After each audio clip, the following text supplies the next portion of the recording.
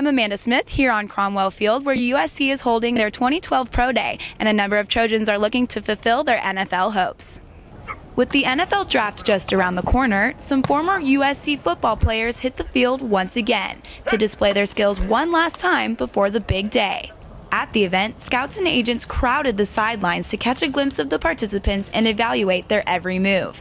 The men of Troy were first judged on their overall speed and performance in the 40-yard dash. However, some lucky players, like Matt Khalil and Nick Perry, were given the privilege to skip this workout because of their outstanding results in the Combine last month. Therefore, they only participated in position drills. Perry is a first-round prospect going into the draft, and even though he played as a defensive end at USC, many NFL teams are looking at him as a linebacker. But Perry says his workouts are preparing him for any position, and that his training will be focused on a few key aspects.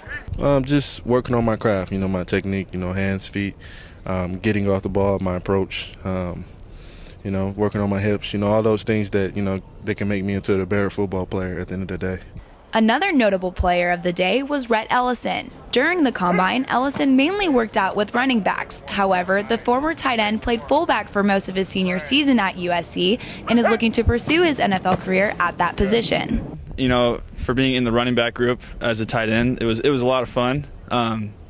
But I wanted to improve on my times, the 40 and that kind of stuff here. But other than that, I thought the actual position drills were a lot of fun, and I did okay.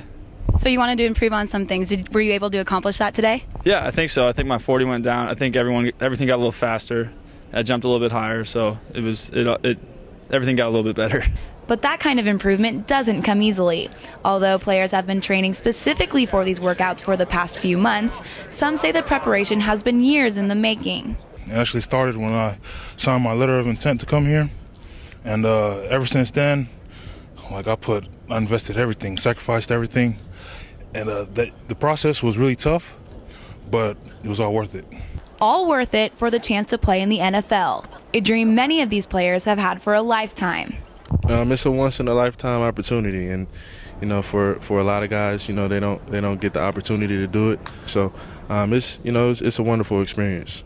With the conclusion of Pro Day, players will meet with teams and continue their training. Then, players will finally get the opportunity to make their dreams a reality during the draft, which will take place from April 26th through the 28th. Wrapping up USC's Pro Day, I'm Amanda Smith. Log on to uscfootball.com for more.